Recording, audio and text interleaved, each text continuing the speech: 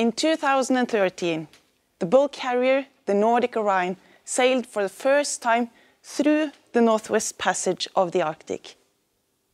The ice on the Arctic Ocean had melted, and for the first time in modern history, ships could set up new routes over the ice-free bodies of water.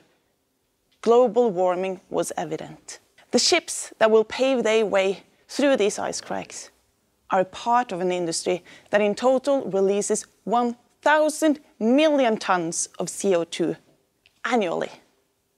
And depending on the economy, this number is predicted to increase by 50 to 250%. As a part of the global environmental shift, we're now seeing an increasing demand for low and zero emission. Ship owners, logistic companies, yards to name a few, they all want to replace the diesel with more environmentally friendly solutions. Zero emission has become big business. And one of the technologies that we implement to make the waves from these boats greener is something that everyone in this room in most likelihood carries on them. It could be a watch, your phone, your car key, and maybe even your heart uses this technology. And that's a lithium-ion battery.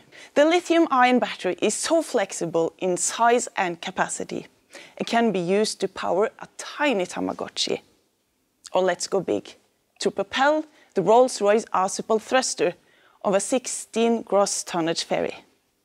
I'd like you to meet Ampere. Ampere is the world's first fully electric car and passenger ferry. Since 2015, she has traveled a distance equals to 7 times around the world. Emissions has been reduced by 85% and operating costs has been reduced by 60% compared to a conventional ferry. Norway is keeping on expanding for electrical ferries. And by 2021, we will have about 60 fully electric car and passenger ferries operating the many fjords here in Norway. That corresponds to about 15% of the total number of ferries in daily use. Ampere was promoted as a success story, despite its difficulties before and after she was launched. But the savings has been quantified through reduced maintenance, less fuel, emission savings, and operating costs. Ampere is an example that shows how the future is electric. And in fact, the Risk Management and Classification Society, DNVGL, claims that electrifying ferries and installing batteries on board ferries and other vessels will have a 10 times greater environmental effect than it would have compared to electrifying Norwegian cars. But that does not mean you need to sell your Tesla. Now, this is something we really should be excited about because the battery technology is developing at a very high speed. A few years ago, we did not talk about installing batteries on board the largest vessels, such as tankers and cruise vessels. But now we're starting to hybridize those as well. So just imagine where we will be in a few years' time. How many vessels will then benefit from the energy storage systems with batteries?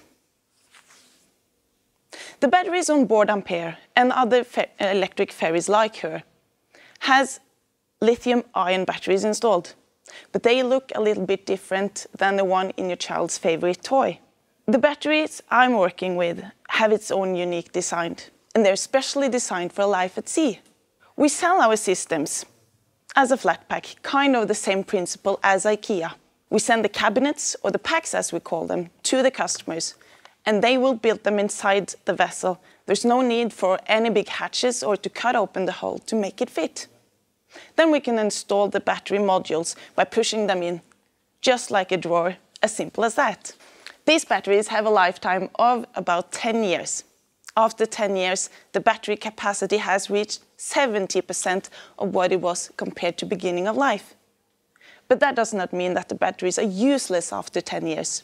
It just cannot fulfill its purpose at sea. It could easily have a second life powering onshore applications, maybe your house. These type of batteries cannot replace fossil fuels on board every single vessel, unfortunately, innovative Swedish packaging or not. But a combination of energy storage systems and another source of low or zero emission fuel is very beneficial. The other fuel could be hydrogen, liquid natural gas, or ammonia. Ampere was considered a pioneering project. And since she was launched, she has inspired and changed the maritime industry. The public opinion towards installing batteries on board vessels changed after the launch of this ferry. And soon it started to become a requirement to install batteries on board all Norwegian new-built ferries. Technology and innovation do not come out of nowhere. We need the help from governments and industry clusters to make it a success. And another important factor is to get the public understanding and acceptance. Now, what I mean by that is that you and me need to be convinced that the technology has the right to live. We need to be assured that the technology is safe, the lifetime cycle has been taken care of, and that the environmental and social footprint are acceptable. So good news, people. The technology that will bring us towards a lower and zero-emission future is here. We do not have to wait for the technology. And some of them, like the lithium-ion battery, is a relatively mature technology. Others are at a more infant stage.